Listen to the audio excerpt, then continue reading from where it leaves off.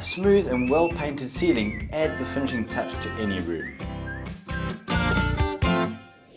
When painting an entire room, first paint the ceiling, next the walls, and lastly the woodwork and trim. These are the materials you'll need.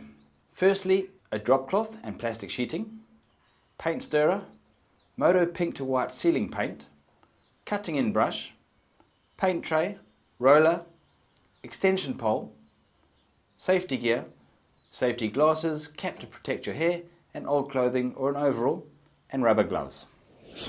Paint your ceiling before you paint the walls, that way any splashes or splatters that land on the wall will still get painted over later.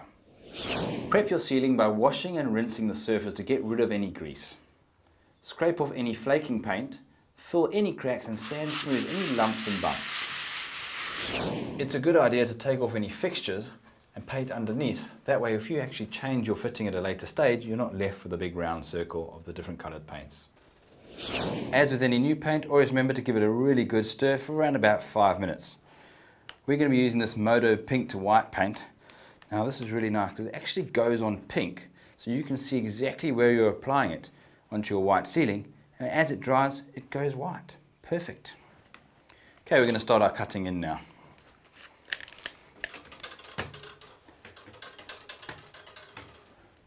Remember, when cutting in cornice, it's always best to use a brush, and the roller is just not going to be able to cover over the intricate edges and the sides.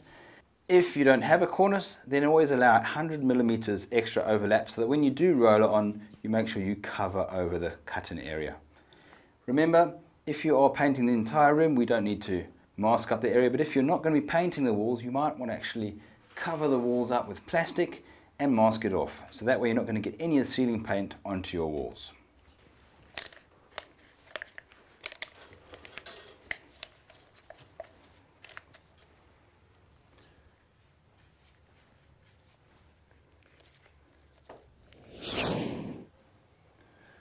Again, don't panic about the pink ceiling. As it dries, it will turn white. Cut in the corners all the way around the ceiling, and don't worry about not covering everything because you're going to do a second coat. Okay, now we've got the easy part. We've got our paint on our roller, we've got our roller pole. You can stand back and just roller our ceiling.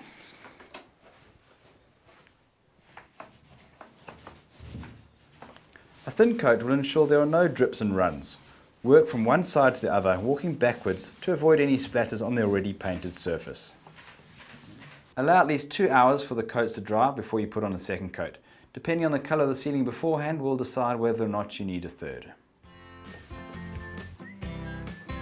Remember, if you have any queries or need any help with how to paint your ceiling, go down and see the guys at Builders. They'll be more than happy to help you.